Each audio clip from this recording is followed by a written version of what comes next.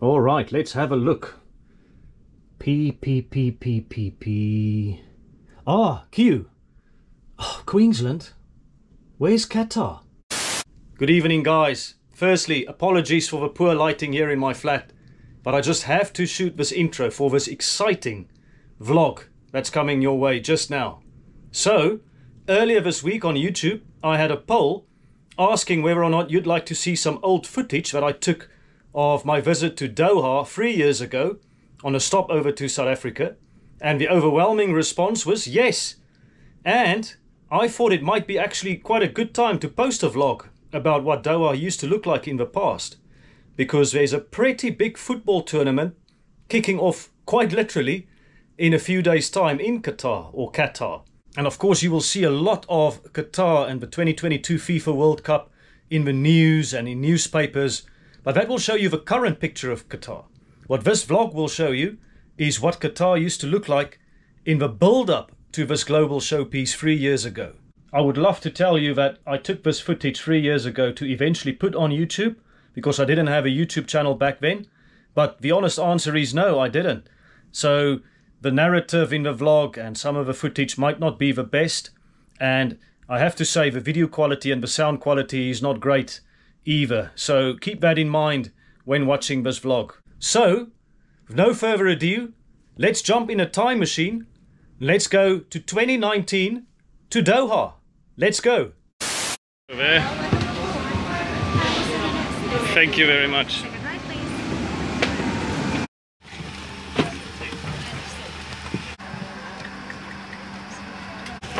Sir, we won't be able to close. Oh, really? Can you please locate it?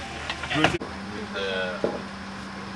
I would like to welcome you on board on our flight 002 destination Doha. Our flight time will be 6 hours 90 minutes after takeoff, and we shall be cruising at 35,000 feet initially.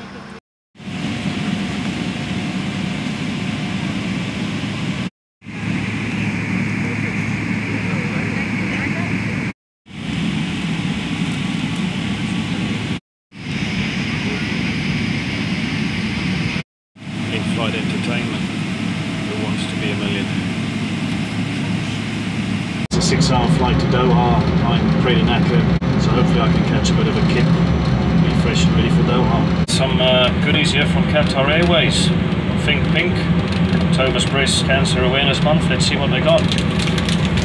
So, fairly standard, yeah. Some earplugs there.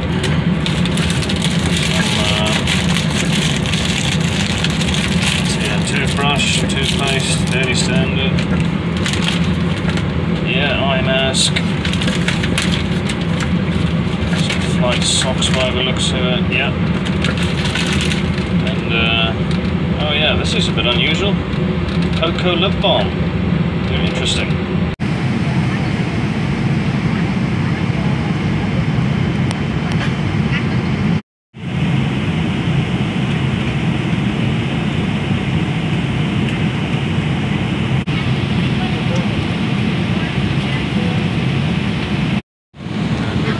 Broken. Almost in Qatar.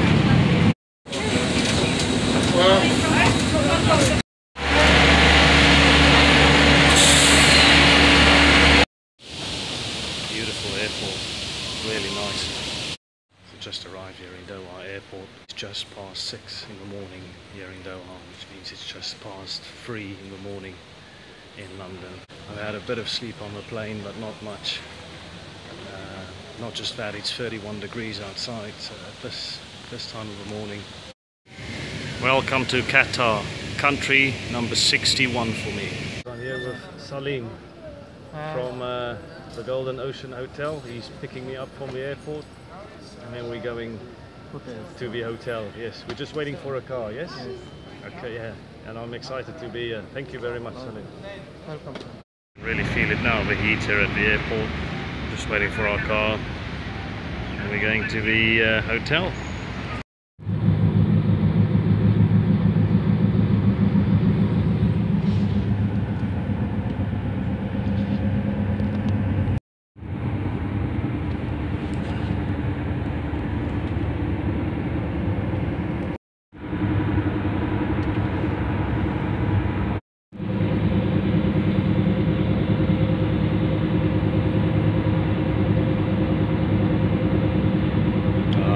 Corniche.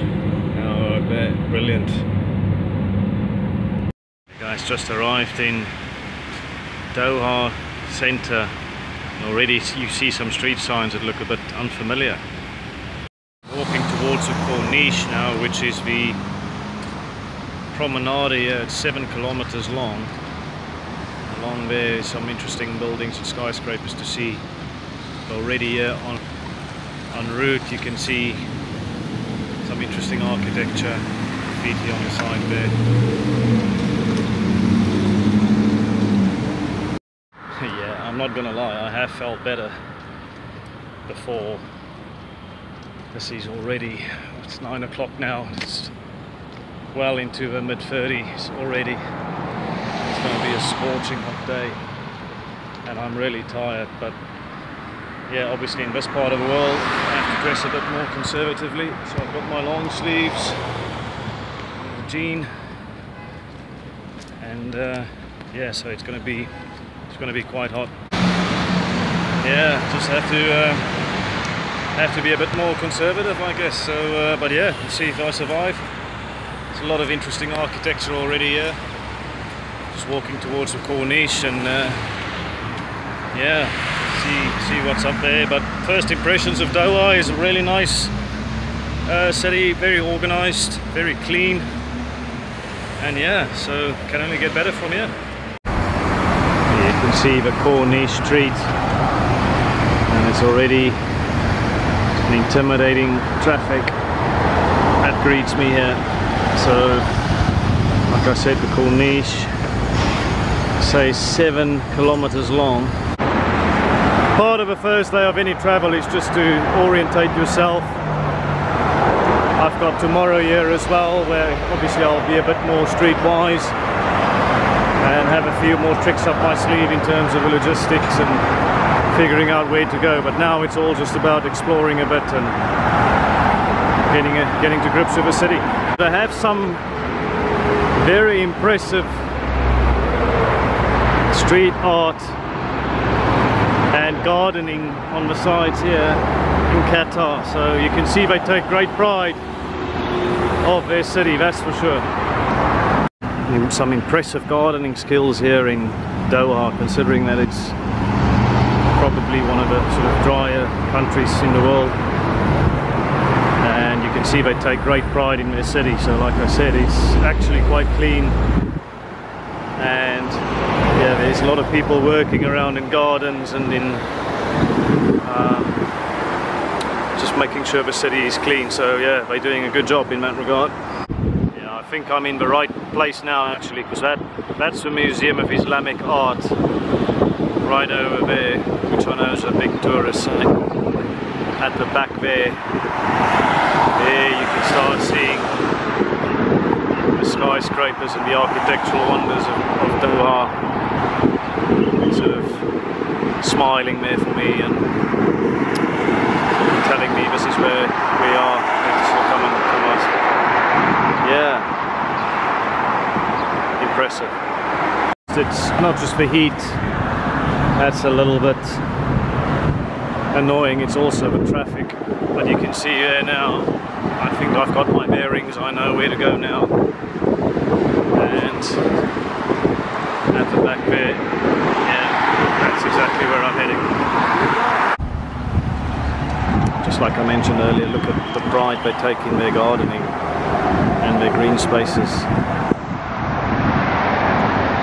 There's a few guys actually in short sleeve shirts here. I think they've got the right idea. Maybe I'm either a super tourist, or the way I'd like to see it is just show a little bit more respect to the place of Doha and the customs here. Yeah, that could get very handy.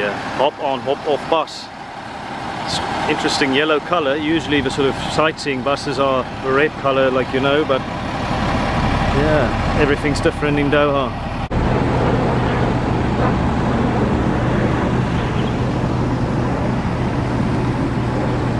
Guys, there is a famous Corniche skyline. Many of these buildings were built in the last 20 years, maybe even 10 years. Skyline was unrecognizably different. many years ago. And here you can also see some of the wooden boats, which I've read were sort of the traditional fishing boats, and it sort of brings the traditional and the modern together here in Doha. Yeah, wow guys, I can't wait to see this at night. Look at that. It's fantastic. And I think away from the traffic now, it's crazy. I mean, just 100 meters from here, traffic is going absolutely crazy over there, as you can see. And then you got the peace and tranquility over here by the waterfront. And the juxtaposition is something to behold. Funny thing about me is I've got a real thing for skyscrapers and for tall buildings, because I grew up in the countryside in South Africa, in small towns, small villages. The concrete muscle has always been something that I look for in cities that I travel to or explore, and it's always fun to look at, and I think tonight that is really going to come tonight. The other thing that I've picked up so far, I've spoken to maybe 7 people so far, in the few hours I've been here, and I've not yet met a single Qatari. So people I've spoken to are all from Bangladesh or Nepal, India, Sri Lanka. So that tells you something in itself about the city. Ah yes, I wasn't expecting to see it here. I knew it was there and I should look for it, but that's the famous Pearl Monument over there. Go and have a closer look. That must be the biggest pearl you've ever seen, I bet. Look at the size of that. Absolutely magnificent. And then the added bonus of having a nice tranquil water display here next to the traffic sort of cancels each other out and we're balancing each other out. Absolutely fantastic. I have to say that in weather like this, that water looks absolutely fantastic. So I don't know what the public fine is for swimming here, going skinny dipping, but yeah, maybe I'm not going to try it this time round. Look, it's teasing me a bit more now. I think they heard me talking. Nah, very tempting. Yeah, sneaky. I knew I was taken for a ride. Look at those tourists, one bloke in his shorts. Overall, Doha, I think, is a nice place to come and visit, but the heat is just getting to me now. So I think if you want to come, maybe come at a sort of cooler time of the year if there is such a thing. But architecturally, it's really something special, I think. I'm quite impressed with the green spaces as well, and the gardening, considering the climate and the challenges they must have keeping their gardens in such pristine condition. And in a way, the sort of traffic, the madness of the traffic next to the tranquility of the gardens and the green spaces, that makes for something interesting, I think. So yeah, Doha is well worth a visit. An old work colleague of mine told me there's no such thing as bad weather, it's just inappropriate clothing. And hey, look at this. Yeah, not that I'm complaining. Wearing short sleeve shirts. Is that disrespectful to the local culture, or is that just being smart? Yeah guys, that yellow hop on hop off bus is looking more promising by the minute. I reckon that's a good shout in this weather and with these distances to cover. I think it's pretty obvious that I'm having a difficult day sort of with the heat and just being tired. In a way, if you want to be a world traveller, if you want to be exploring the world, you have to take the good with the bad. And in a way, that's what makes it even more special. I always tell people, sometimes it's the bad times that put the smile on your face and not the good times, because you remember how you sort of, you know, suffered through it and got through it, and that sort of sense of achievement at the end. And I mean, this has just been I guess I've walked around for an hour and a half now, just getting my bearings, exploring the city, or getting to grips with some of the key tourist sites.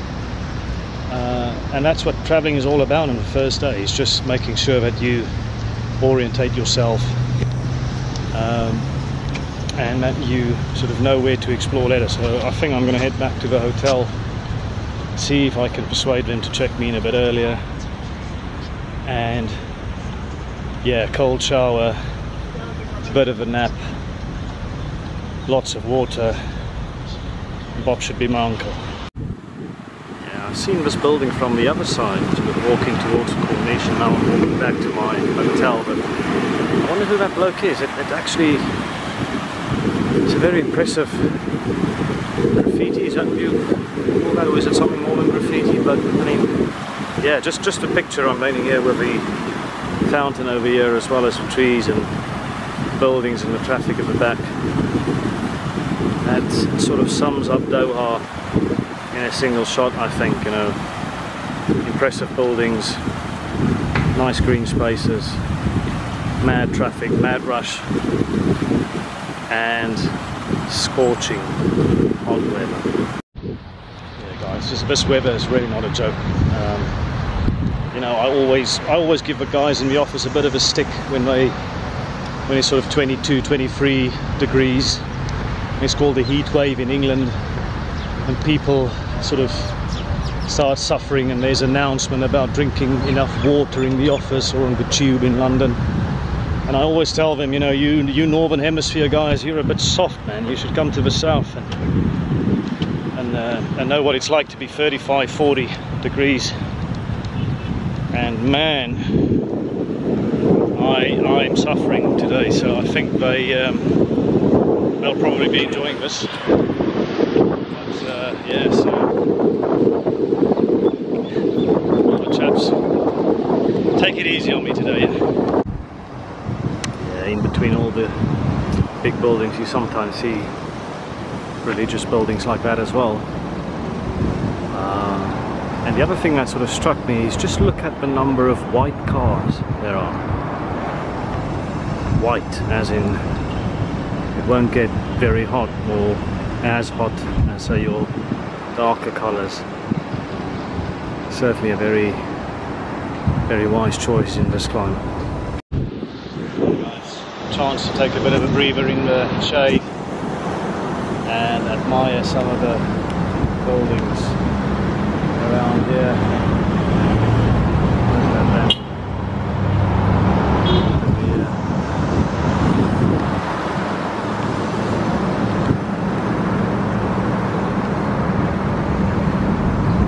Yeah, if you read up a little bit about Doha, like I said, in the sort of 1980s, there were nothing here, nothing of note.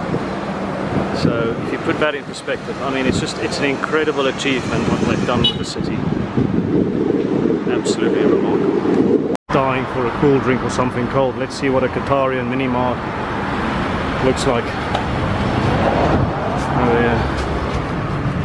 Hello, sir. Hello. Interesting fruit and veg here as well. Yeah. Some cold stuff here.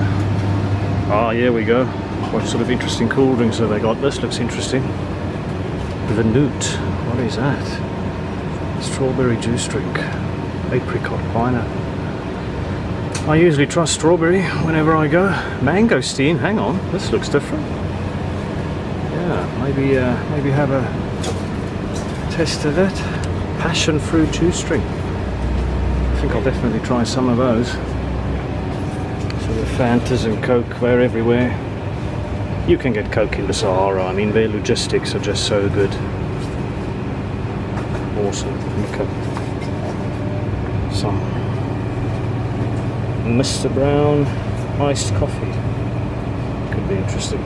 Mr. Brown is a whole brand.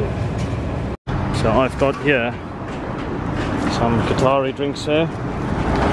So one is a fruit cocktail, another is a mango, and I went a bit old school with a classic Mountain Dew. So that should quench my thirst a little bit. Yeah, looking forward to that. Just chilling at the hotel for a bit. Maybe in the evening when it gets a bit cooler I can go out again, but yeah, just looking forward to a bit of time out. Here's a travel tip for you. If you ever are in a new location or you're a little bit out of your comfort zone, it's important to have a confident walk. And by that I mean walk up straight, chin up, walk like you own the place. People will get respect for you. People won't hassle you for tours or money. Traffic will stop for you. It's a normal mistake to make when I still go to places, you know, the first sort of pedestrian crossing, you're always a bit reluctant. I mean, what are the sort of customs here? What are the informal rules of society? Just take control of the situation and you'll be fine. This is my hotel, the Golden Ocean, here in Doha. And I really hope that I'm going to stay nice here. Looks good. Let's see what they've got to offer. Wow. Does it look like I've earned this? I think I have. Funny story, it's not even 11 o'clock yet. I can only check in at 3 o'clock. So I am just taking a bit of time out, chilling. It's about 5 p.m. Doha time, and I've just had a bit of a snooze. It was quite necessary snooze. I slept maybe 4 hours on Saturday evening, perhaps, due to the stress about the rugby. I slept maybe a couple of hours on the plane yesterday, so 6 hours in 2 days. It's not fantastic when you're going traveling, and but yeah, I guess what I just needed a nice rest, and what it does mean is when I can appreciate the little things in life, like a nice hot shower, which I just had, which was amazing. Why have I come to Doha? Doha has always been a special place for me. It was the place that I transferred or stopped over when I left Cape Town and I went to Germany for further study. So I flew Qatar Airways and I had I think it was an 8-hour stopover in Doha. Didn't manage to obviously get out on a sort of day pass and explore the city, so I made a mental note that I have to come back at some point to actually explore, in many ways, the city that opened up the world for me.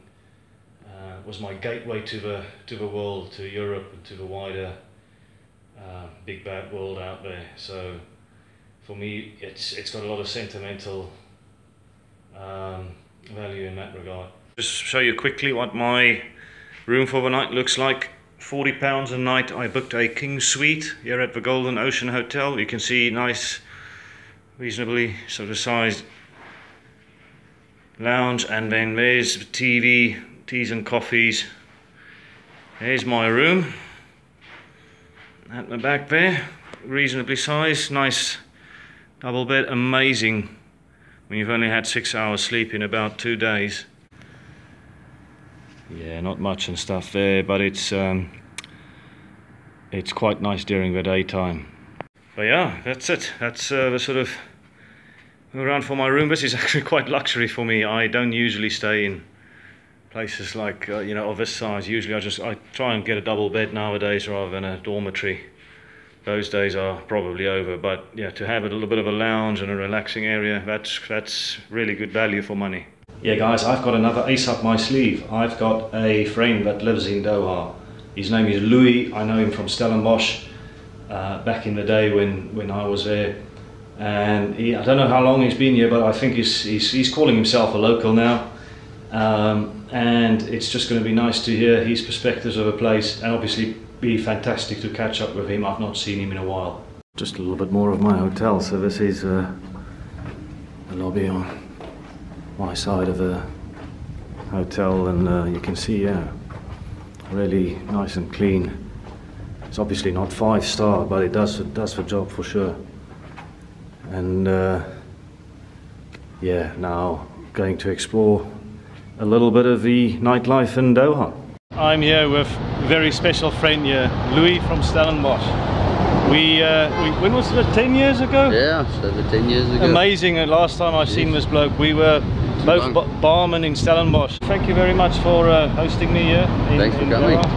And yeah, really excited to see you, and thank you very much, man. Appreciate it. Yeah. We are now entering the Souk Waqif market here in Doha, and gonna see what it's all about. I didn't expect this. This is sort of, you know, booming with activity, and lots of nice little cafes and restaurants here, and yeah.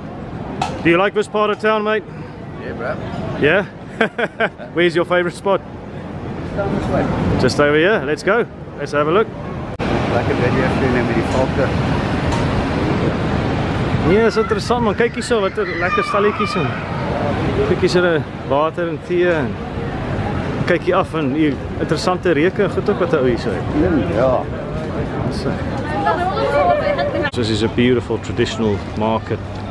Also lots of modern coffee shops and modern gift shops, and yeah, really nice area to explore. That's it. Ja, maar ons kan opgaan, as jy wil. Ja, ek weet nou net of hulle kos koop hier in die koffie shop. Ons gaan gou uitvind. So, ja.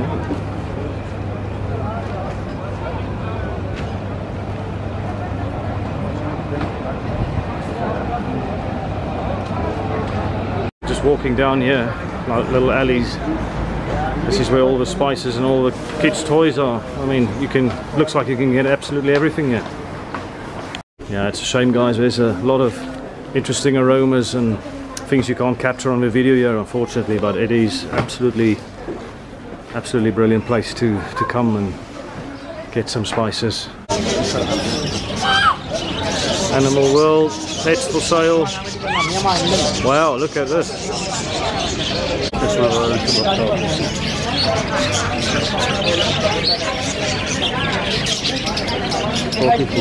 ja,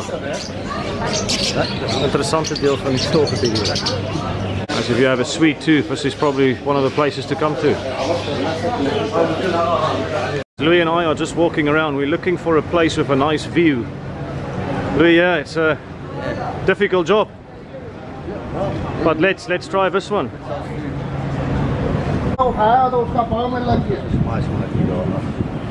Spices are after and so, I think. Yeah. Bietjie stiller hierso ook, né? Yeah. Wonder what those are. Are they sort of flats, or are they just stores, facilities? Yes. Seker 'n party van die malls, maar nie almal van hulle. Yeah, guys, more guys in shorts. So, yeah. Louis just explained to me that you are allowed to wear shorts here, and then I was just a sucker that fell for it, man. Some clubs and bars that you can't wear shorts. Yeah, so it's always good to have it, but yeah, it's certainly not compulsory. Wow, and then now look at the skyline coming to life there now.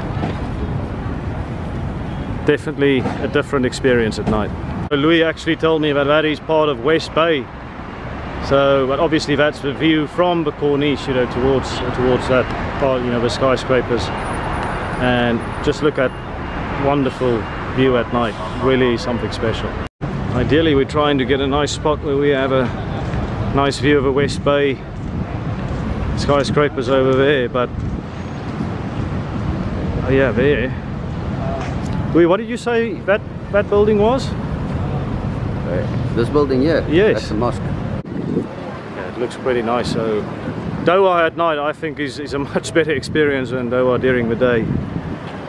This is a lot more calm. There's a relaxed feel about the city as well. The traffic's not as mad, and certainly obviously it's not as hot. Louis and I have decided to take stumps and have a bit of a breather here. We're going to have a nice meal and just show you sort of view we've got there. So we've got the mosque at the back there, and we've got the view of sort of West Bay over there.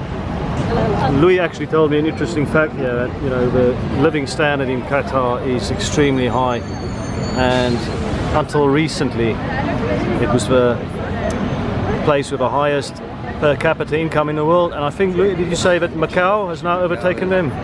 So they're second there, but you can certainly see that people enjoy a very good standard of living here in Doha. The other thing that Louis sort of confirmed for me is that 90% of the population here are expats. So these are all people that come here right for a sort of year or two. They come and they make a bit of money and then they leave, and yeah, they some capital and take it back home. Make some capital, take it back home, and yeah. So remember when I said earlier that I only spoke to about 8 people and I've not yet met a Qatar, but yeah, that's the reason. Thank you. Right, so here's the Pearl Monument I was at earlier. You can see that illuminated at night. I just told Louis that I think as a skyline, perhaps only Shanghai, what I've seen, comes close to this. Shanghai just for the sheer size of the skyscrapers, but I think in terms of a variety of shapes and sizes, this can easily match Shanghai. What a lovely, peaceful, chilled atmosphere. Here you can see one of the, is it called the dows, Louis, the boats? Dow. Yeah, the dows. The dows illuminated at night as well, and like there as well, but you can see just there's the Pearl behind us, and there's the mosque, and back there's the markets we just went. So absolutely beautiful part of Doha, and at night it is really nice to walk around here. We're actually going to take one of the dows here to the other side of the bay. Cheers, Louis. Nice one. Let's do it. Adventure. Aye aye, Captain. Come aboard, mate. Ready, set, sail. Hierdie kant af gaan ons om nou West Bay toe. Hierdie deel is West Bay. En hierdie area hier is Qatar. Hierdie stuk. And this is the Pearl. Yeah. This is the area known as the Pearl. Fantastic. Which is actually built in the ocean.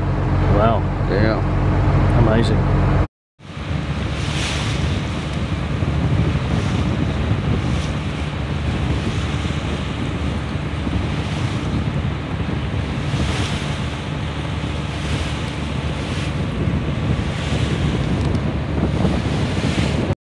Guys, no pun intended, but this condom building is growing on me.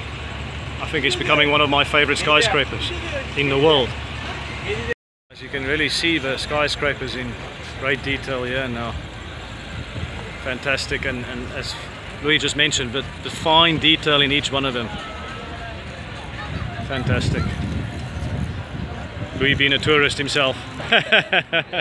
Sheraton building, Louis? That's the first hotel. Just want to say how special it is for me to see Louis after all these years in Doha. We were part of one big Stellenbosch nightclub family. We were a family, man, we were definitely. A family. And it's just insane to see him after all these years. But thanks for looking after me, mate. Yeah. And for showing me the sights of your wonderful city. Glad you. Nice one. I'll say. Yeah. Come on. I'll say trouble. And that's the end of our time travel, guys. I hope you enjoyed this vlog of Qatar. And if you haven't done so yet, please hit that subscribe button, hit the like button on this video, and also leave a comment as well. I'd love to hear your thoughts on Doha and Qatar. Let me know if you'll enjoy the football and who you'll be supporting as well. Thank you for watching my videos, and I'll see you again soon.